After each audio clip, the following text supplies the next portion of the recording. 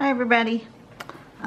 Today's pattern is called Nia Kay by Erica Collette. We're going to start with a simple cross. Make it relatively, it's not a like a Christian cross, it's just a 4 square cross. Make it kind of squarish, right? Second step, on each of these arms, can you see the letter N here? Using the arm from that 4 cross, do this and make an N. Go to about the middle. Okay, turn it, make another N. That's how I'm going to do it so that I'm relatively consistent. Go to about the middle. I may even put a little dot right there in the middle between here and here, just so that I don't get too carried away too far one way or the other. Okay, that's step 2. Step 3, which way are you? You're this way. Is to do this one. Go to that corner there, right, and make a K. So it's an NK, Nia Kay, right? NK. Then, this is the tricky bit. You can put little dots at the ends of each of those 4 and connect the middle of your K to the top of your N. See how that is? Middle of the K to the top of the N. And then fill this in so that it ends up like that. Isn't that cute? This one she's got just the dots. This one at the end she's got a little orb around that dot. It looks very 1960s, 1950s, mid-century modern cool pattern, isn't it? I really like it. So let's give that a go. I don't know if I'm going to put it. At first I thought, oh, I'd have to figure out how to overlap these, but I think on this particular one, I'm just going to put one big one smack dab in the middle of my page, which is not what I would normally do. And since I'm going to do that, I'm going to use a pencil to kind of get myself situated here. That is not in the middle. Needs to be over a little bit more. There we go. That's better. Kind of more in the middle of the page.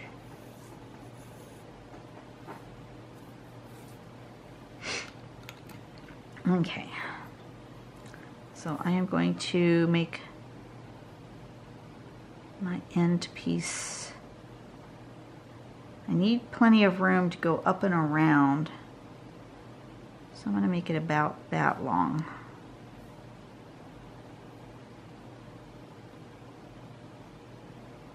About that long. And about that long with that. I'm just putting in a couple of guidelines. You don't need to do that. Matter of fact, you probably shouldn't do that, but you know what? Get tired of the Zentangle police telling me what I can and cannot do. This is not Zentangle per se. Zentangle is a method and not a pattern. It's a way to draw. It's not how I am drawing. I am not a CZT, never claimed to be. So for those of you who say I don't do it right, it's because I'm not doing Zentangle. I am doing patterns. Okay, that's close enough. Close enough for me. It's approximately a square.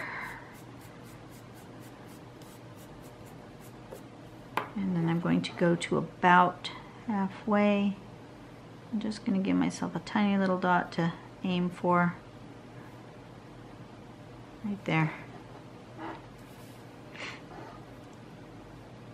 So I'm going to go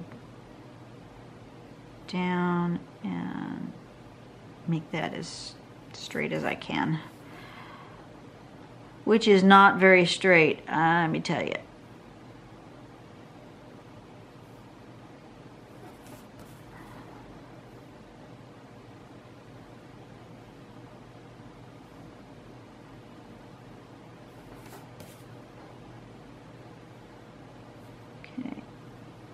Step 1. There we go. Or is that step 2? I guess that's step 2. Just like that. And then we're going to make a K. It's going to go from here to the middle of there and then up to here, right?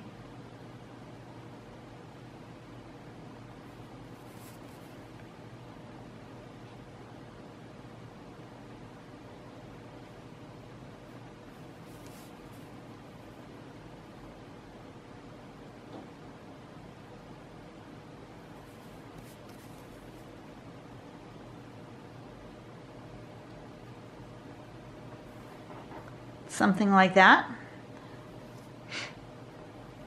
Looks kind of complicated. At this point here, if I would have said, I can't draw that.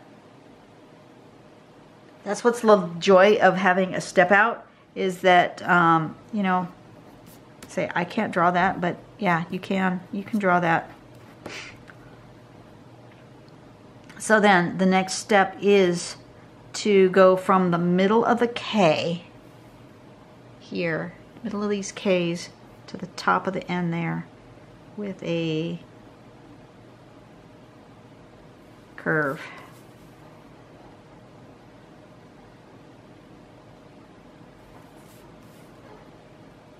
I don't really like that curve.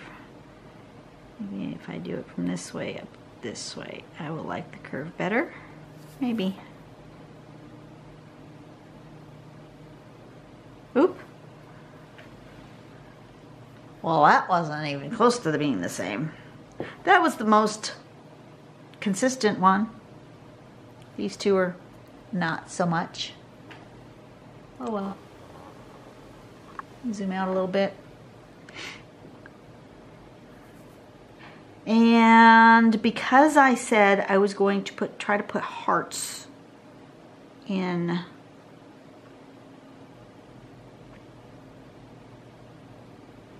all of my patterns this week, I'm going to use a little heart at the end of these things instead of a dot.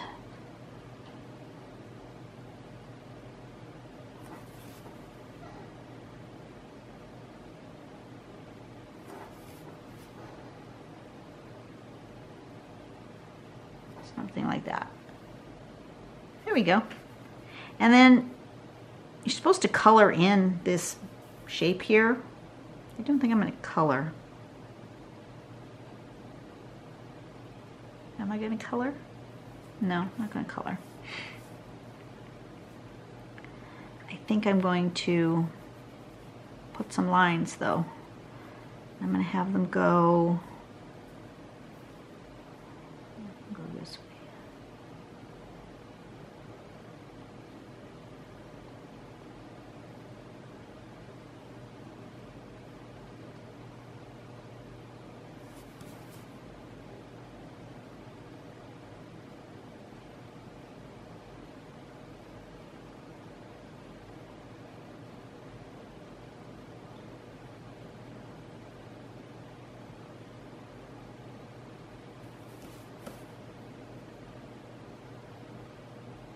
Yeah, like that.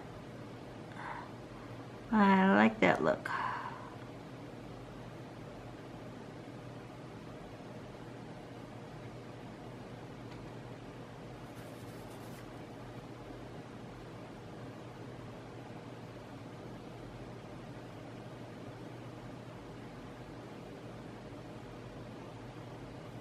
That one's got a little bit of funky right there.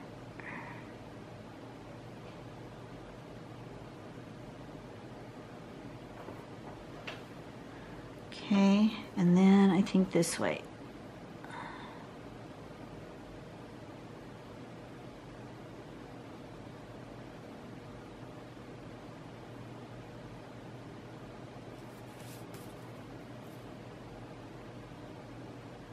That more emphasizes that pinwheel shape that shows up, you think?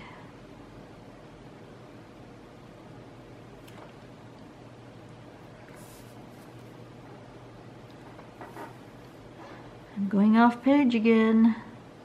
You guys are not screaming at me loud enough.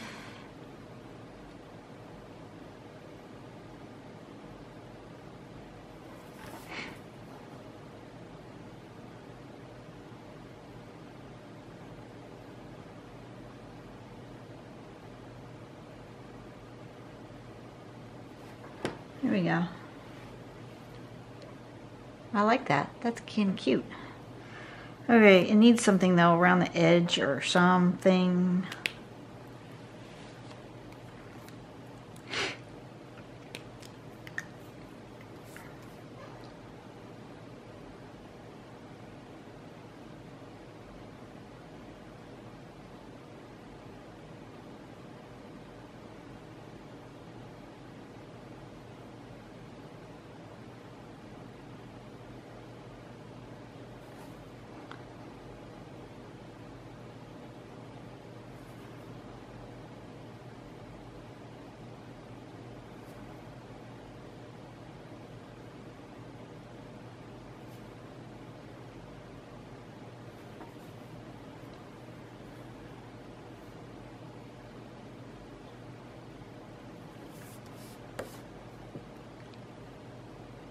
That's what I'll do.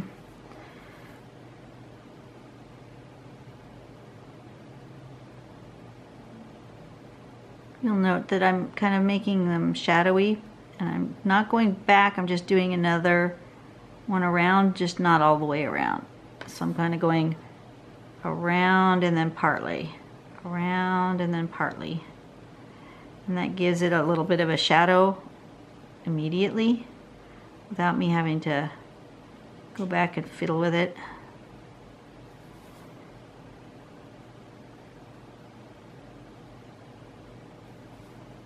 I'm gonna need to go one more.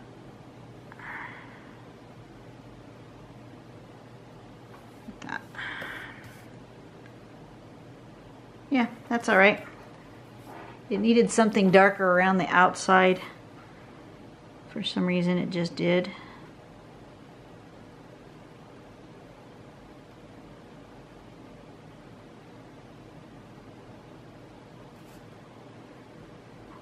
If you start drawing like little circles, your muscle memory starts kind of taking over, and they all kind of end up pretty consistent, all things considered.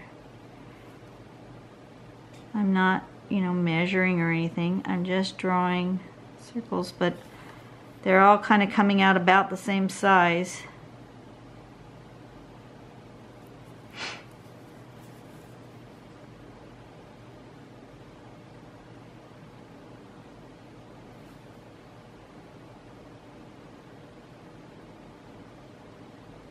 So I'm just doing that muscle memory thing.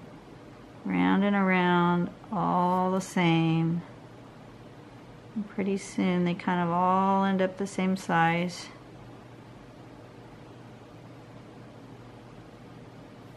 Oops, I got a little carried away there.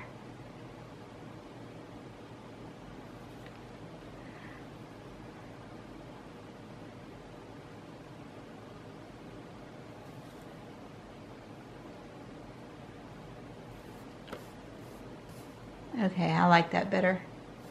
And then I need to do something to weight these hearts.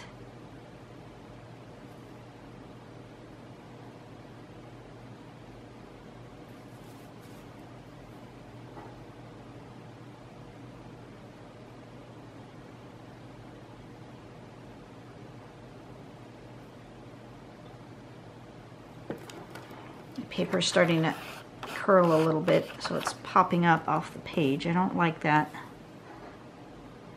I've shown you that before, where you just kind of bend it a little tiny bit with your fingers and it'll straighten out.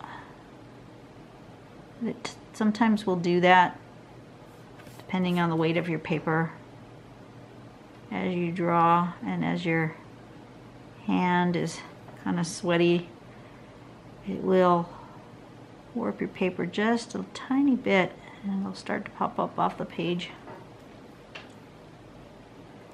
Okay. Alright. I'm good with that. This was Nia Kay, right? Let me make sure I'm spelling it right.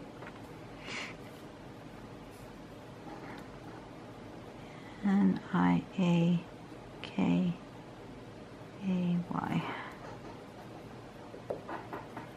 Give us a little bit of shading. How do I want to shade this?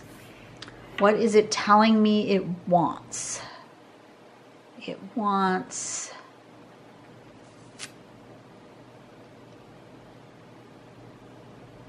You know what these kind of look like? They kind of look like folded hearts, like in here. Don't they kind of look like that? It's interesting. I don't think this tangle was meant to be hearts, but I think I kind of almost see hearts in it. I think here.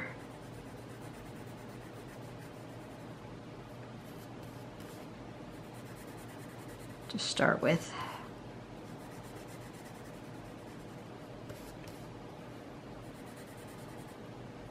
Maybe up here, up this side, this kind of straight side, since it ended up really straight instead of having this curve. This was the only one that really had that nice curve, and then I straightened it back out because the others were so straight. So I'm going to emphasize the straight, I think. Okay, let's do that.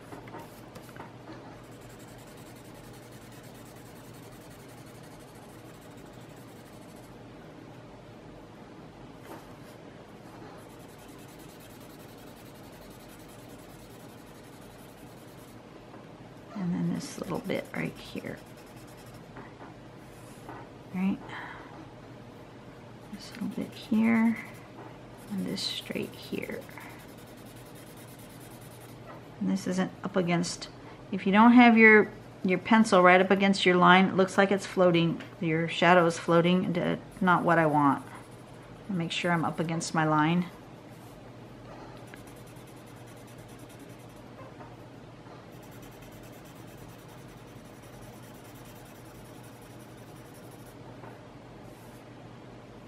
Let's see. I feel like that. I feel like this needs...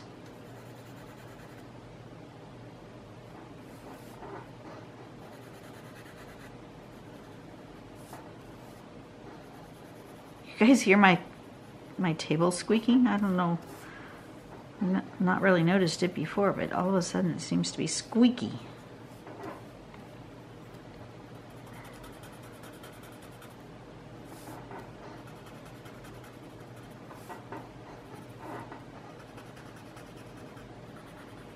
And maybe it was squeaky before and I just didn't notice. It's possible.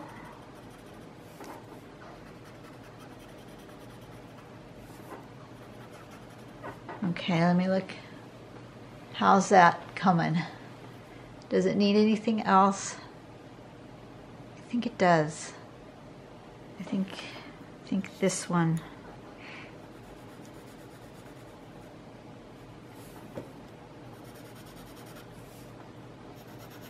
This side.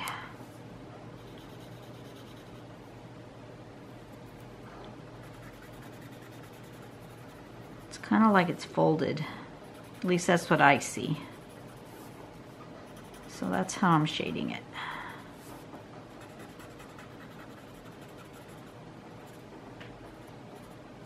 There we go. Oh yeah, that's better. There we go. I think I'm done. That was relatively quick. It was a pretty simple little pattern. It didn't have a lot of intricacies. So, I think my little hearts need something though. Right at the bottom. I feel like they're not part of the tangle. I didn't shade them, so they don't seem to be part of it. So I'm gonna do that. Just starting right at the bottom and give them a little bit of something there. There we go. That's better. Ah, that's better. Okay. Your tile will always tell you what it needs. Just stop and listen. There it is. Make sure it's nice and in the corner and everything. Okay, so you guys have a really blessed day. I will see you tomorrow. It's going to be a good week, right? Absolutely. It's going to be a good week. You guys have a great day. I will see you later. Bye-bye.